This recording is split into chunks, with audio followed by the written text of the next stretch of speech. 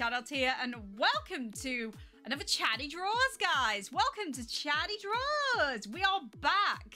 I promised more ChattyDraws ages ago, and we're back. And with some speed drawing goodness. Well, I say speed drawing, it'll be speedy for you, it won't be for me. Anyway, so this is a special vlog for those who don't know, who've never seen ChattyDraws before. It's a special little series that I do for drawing like special paintings and just anything to do with art. Anything that's arty comes here. So if you like that, go and watch the playlist. Anyway, in this ChattyDraws, we've got a special one. I had a special request from my loving other half, my amazing Birb Support, the Mattling. I love you, Mattling. He wanted a special painting of space. But not just any space painting. Not any space scene. Not like a galaxy of any particular. He wanted a Pacific ship. He wanted a SpaceX painting. But not just any SpaceX painting. He wanted the star line that just looked, well, we'll say they're still testing it now. And he loves SpaceX. He keeps up to date with SpaceX and all their rocket launches, which I don't blame him.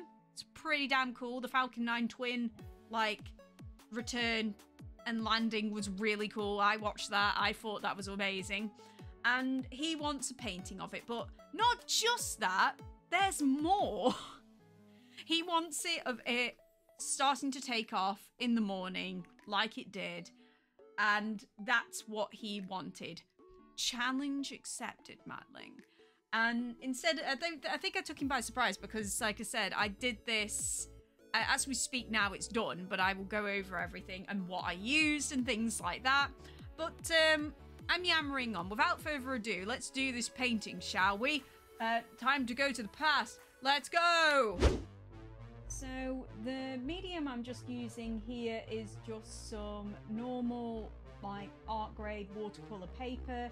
It's on an A3 pad, and the pencil I'm using is just your bog standard HB pencil. And I had an idea in my head that I wanted the rocket to be straight on, because then it is the main focal point of the painting that I wanted to do. I also wanted to do the style that I like to do, which is kind of like poster, pop arty.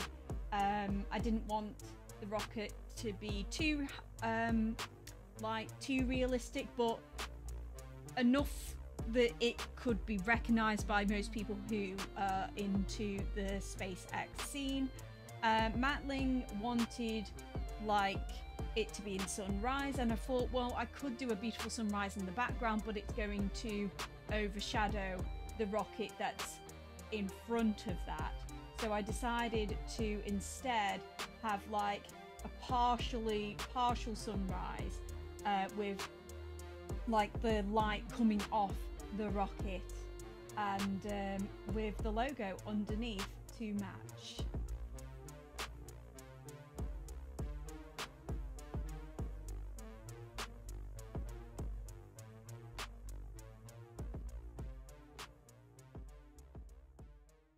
Okay guys, Future Chatty back again. So we've done the drawing part of it, and I've probably partially explained my thought process about it.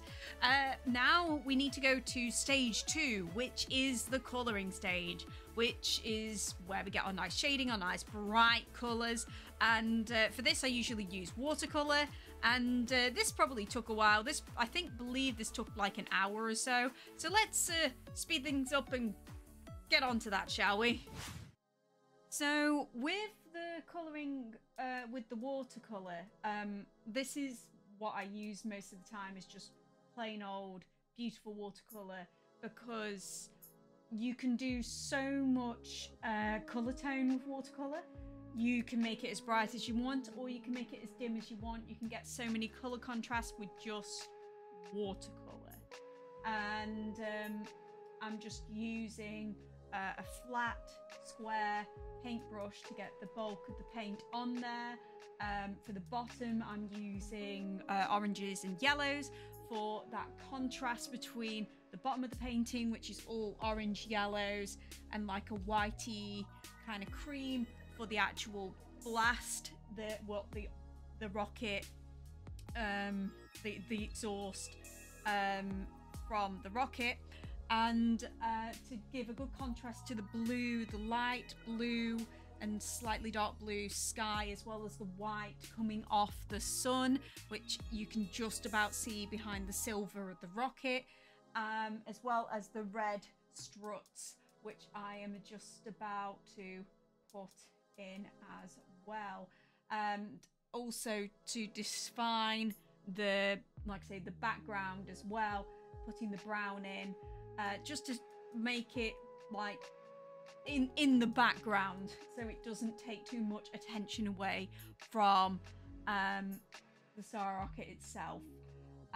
The letters as well will be a beautiful white for them to stand out.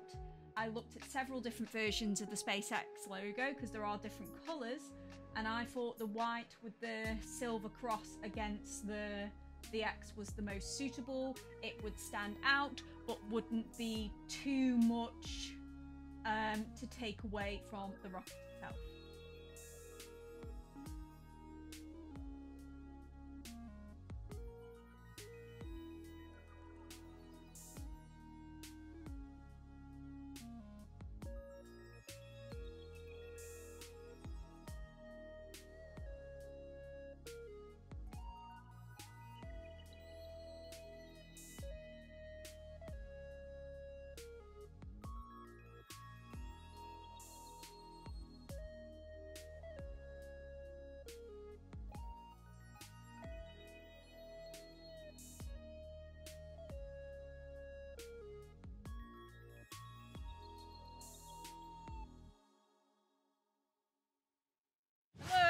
I'm back again to explain stage 3 and the final and the last and the most important stage of the painting process for me personally, which is the lining. We use biro. So lining is very important because you get your nice shapes, you get your nice like stunning lines, as well as getting your shading and all your textures in as well. Now, I believe this took over like nearly 2 hours to do. So I'm gonna, like I said, speed things up for you. And I will probably do a little bit of talking in between. And we will see you at the end. So with the lining part, this is where the most detail and the most time is taken in regards to the painting. Indeed, this took about 2 hours to do. And with the painting and the lining of the rocket, I was trying to... I'm just using a normal black biro pen. This is my favorite art supply. It can get a bit messy, but if you have already done your lining, you don't have to worry about, like I said, rubbing out or things like that. This just makes the art piece pop. And like I said, you can don't have to press down hard. You can use this for cross shading. You can use this to really add depth to your painting and your piece of work. Could not recommend biro drawing enough. It's so satisfying to see something come to life after you've painted it. And as you can see, it's just starting to pop off the paper as I keep adding layer after layer after layer. And as you can see, I keep coming back to different parts of it as well. So I've put down my first layer of lining and then I thicken it up, and I thicken it up in different places. And that also adds depth to the actual painting. With this one, I wanted to add some, like I say, more depth to the explosive part of the painting near the bottom, as well as the logo. And I wanted to add some shading to one side of the rocket as well, to make it feel like it's three-dimensional, as to pop off the painting as if it is three-dimensional. The sun, I wanted to add some bits to the background of the sky, but not too much that it was going to be bold, because I didn't want it to be too bold. otherwise it'd be taken away from the rest of the painting. The next thing I wanted to do as well, because I thought the black nines weren't enough for the bottom of the painting, I decided to break out a new member of my art supply kit, which is white acrylic marker, and these are a bit on the expensive side, but I love using them. I've used them in a couple of different things now with 3D printing, as well as this is the first painting I used it in, and it just adds that extra layer to the explosive. It just highlights it enough to make it stand out better, and I'm glad I used it. I was a bit hesitant at first, but I'm glad I used it, and I just keep coming in, as well as the only problem is with biro is I do get through a lot of them, as you've probably seen me just change pen.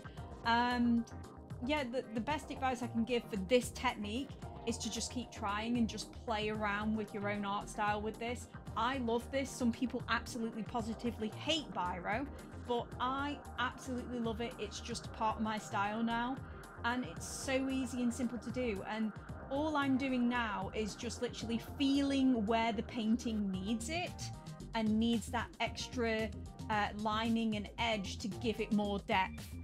And that's how I finished off this beautiful SpaceX painting for my other half.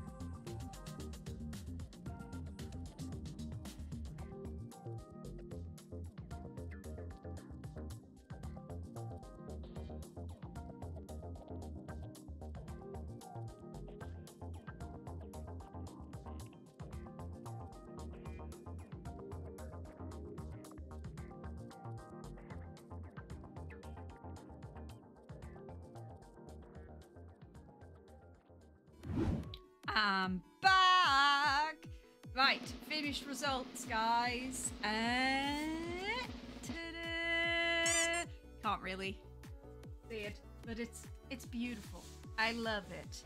This took a total of 3 hours or so in total to do, from start to finish. I love this. The colours are great. I have shown Mattling, and he loves this as well.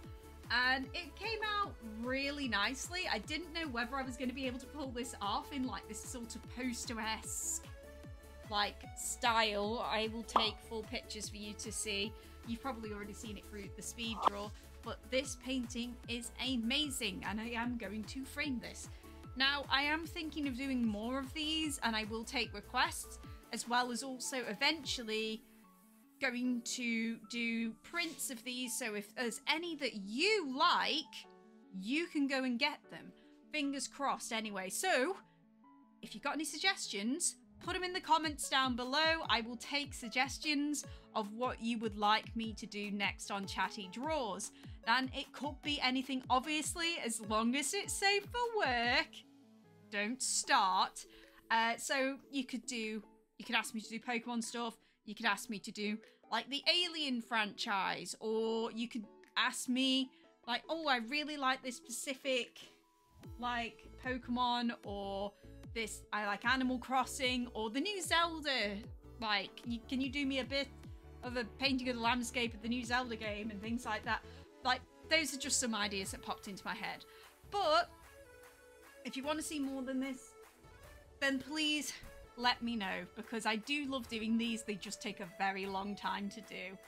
Anyway, guys, if you enjoyed today's Chatty Draws and you want to see more of this and also how I actually draw things, then please like, please subscribe. Don't forget to hit that notification bell so you guys know exactly when I'm uploading. As for when I'm streaming, you can follow me at twitch.tv/ChattyChatot. Hit the heart and you know exactly when I'm streaming. Anyway, guys, I'm going to go and chill out now after doing this really long painting, and I will see you in the next episode. But remember, guys, chat on!